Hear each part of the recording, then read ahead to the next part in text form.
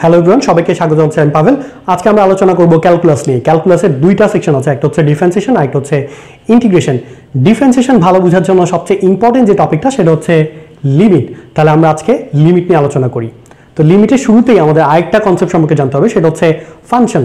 আমরা ফাংশন থেকে জানি যে কোনো ফাংশনে যদি একটি ইনপুট দেওয়া হয় তার পার্সপেক্টিভে আরেকটা আউটপুট আসবে। আমরা যদি একটা ফাংশন লিখি এরকম যে F of x is equal to x square, আমরা দেখতে পাচ্ছি যে এই ফাংশনে যদি এক্স এর যে কোনো মান দেওয়া হয় তাহলে তার পার্সপেক্টিভে আরেকটা আউটপুট আসবে। এক্স এর মান 1 দিতে পারি, 2 দিতে পারি, 3 দিতে পারি, 0 দিতে পারি, যে কোনো কিছুই দেই না কেন তার পার্সপেক্টিভে একটা করে আউটপুট আসবে। কিন্তু আমরা একটা ফাংশন খেয়াল করে দেখি,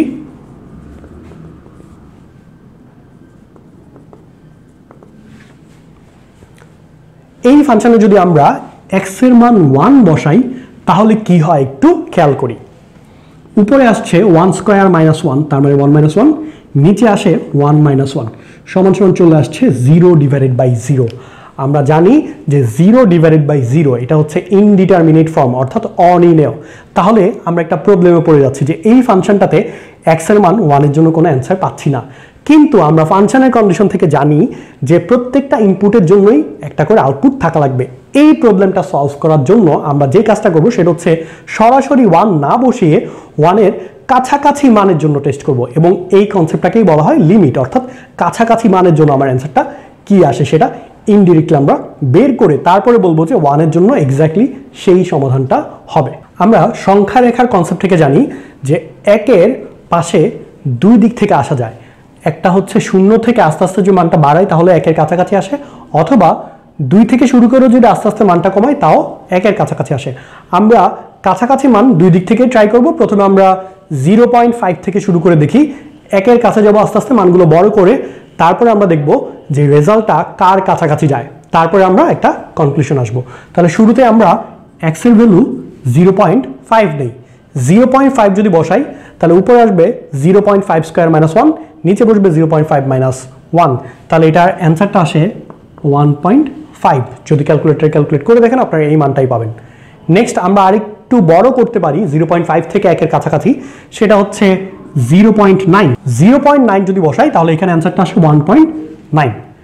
তারপরে যদি আরেকটু কাছাকাছি যেতে চাই সেটা হবে 0.99, কারণ আমরা জানি যে 0.9 মানে হচ্ছে 0.90, আর 0.99 তার মানে 0.99 একের থেকে আরেকটু কাছে, এবং এটা অ্যান্সারটা আসে 1.99।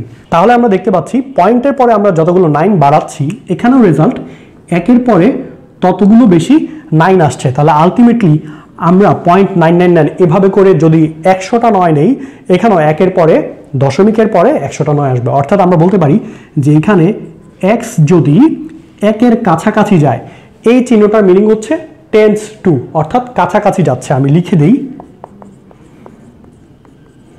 অর্থাৎ x টেন্স টু 1। তাহলে রেজাল্টটা কার দিকে যাচ্ছে? রেজাল্টটা যাচ্ছে 2 এর দিকে। অর্থাৎ আমরা বলতে পারি যে এই ফাংশনে x এর মান 1 বসালে রেজাল্ট হওয়ার কথা 2। এখন আমরা অন্য দিক থেকে ট্রাই করি, যে 1 এর থেকে বড় মানের জন্য ট্রাই করে দেখি। ফার্স্টে 1.5 নেই, 1.5 এর জন্য এখানে অ্যান্সার আসবে 2.5, তারপর নিব 1.1, অর্থাৎ আস্তে আস্তে আমরা কমাচ্ছি। এখানে আসবে 2.1, 1.01, 2.01, 2.001। অর্থাৎ আমরা দেখতে পাচ্ছি যে একের পরে দশমিক দিয়ে আমরা যতগুলো শূন্য দিচ্ছি, 2 এর পরেও দশমিকের পরে অতগুলো শূন্য আসছে। অর্থাৎ আলটিমেটলি এখানে ভ্যালুটা x একের কাছাকাছি যাচ্ছে এবং রেজাল্টটা 2 এর কাছাকাছি যাচ্ছে। তাহলে আমরা দুই দিক থেকে দেখতে পাচ্ছি যে এই পাশ দিয়ে যাই আর এই পাশ দিয়ে যাই, আলটিমেটলি একের জন্য রেজাল্ট সবসময় আসছে 2। তাহলে আমরা এটাকে বলতে পারবো যে লিমিট x টেন্স টু 1 হলে x স্কোয়ার মাইনাস 1 নিচে x মাইনাস 1 এটা সবসময় হবে 2। এটাই হচ্ছে লিমিটের ব্যবহার। অর্থাৎ x এর মান যখন একের কাছাকাছি যায় এই ফাংশনটার ভ্যালু 2 এর কাছাকাছি যায়।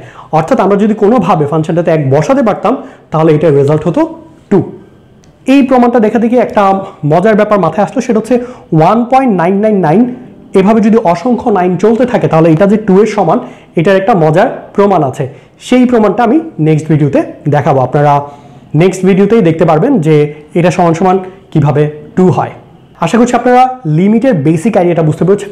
ভবিষ্যৎ টিউটোরিয়ালগুলোতে আমি দেখাবো কিভাবে লিমিট নির্ণয় করতে হয়। আমরা একটু এই প্রবলেমটা জাস্টিফাই করে দেখি যে অ্যান্সারটা 2 আসে কিনা। আমরা চাইলে এই প্রবলেমটাকে এভাবে লিখতে পারি x+1 ইন্টু x মাইনাস 1, নিচেও x মাইনাস 1, তাহলে আমরা যদি এটা ক্যান্সেল আউট করি তাহলে থাকে x+1।